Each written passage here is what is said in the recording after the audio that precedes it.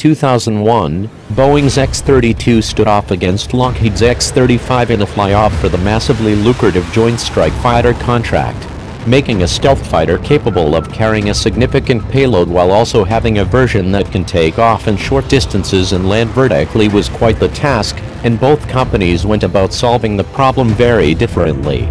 In the end, the X-32 lost to the X-35 for a number of reasons that we will get into in a future post, but many who were taken aback by the X-32's unique looks didn't realize that Boeing had already planned a number of very significant design changes for their production F-32.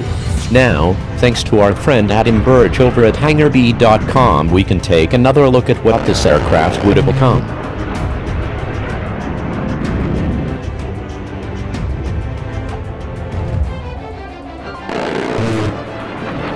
Partially as a result of the Navy pushing for performance changes late in the game, too late to integrate those changes on their X-plane demonstrators, Boeing's design refinements included an entirely new wing concept.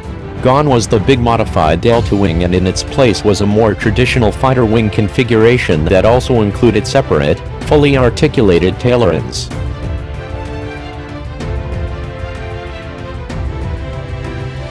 The aircraft's nose was also remolded as well to accommodate a radar, and its notorious inlet design would become a bit less gaping and included a more refined forward-swept underbite. The cockpit canopy also changed, losing the bow and going to an unobstructed bubble configuration.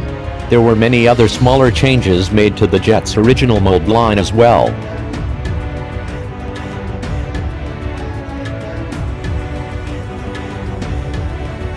Yeah, the X-32 was fugly as can be, but from this angle behind the tanker it is a bit sinister looking, in a war mask kind of way.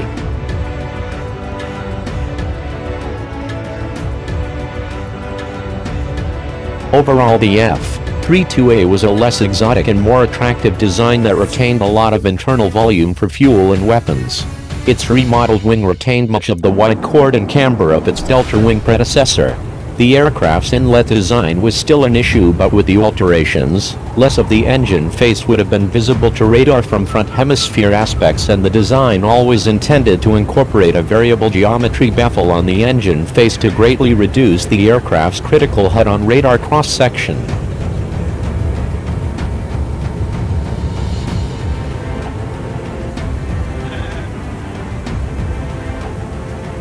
So even though it still might have deserved to lose to the X-35, the F-32 concept is largely misunderstood because the X-32 demonstrators really didn't represent the baseline design configuration.